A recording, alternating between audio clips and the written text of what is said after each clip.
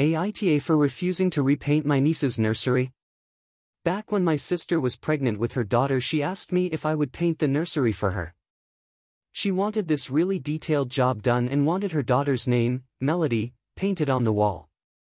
I wasn't sure about it because my sister is known to take advantage of me being her older brother.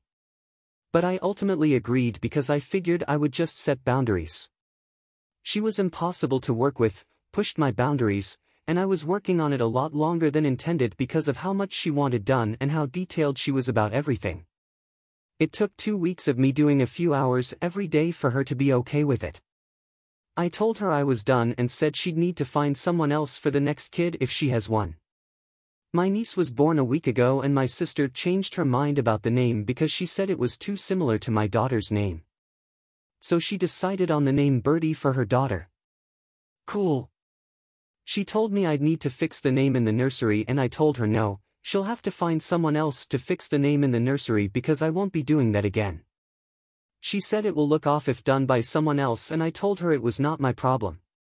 She yelled at me and then she tried to get my wife to change my mind.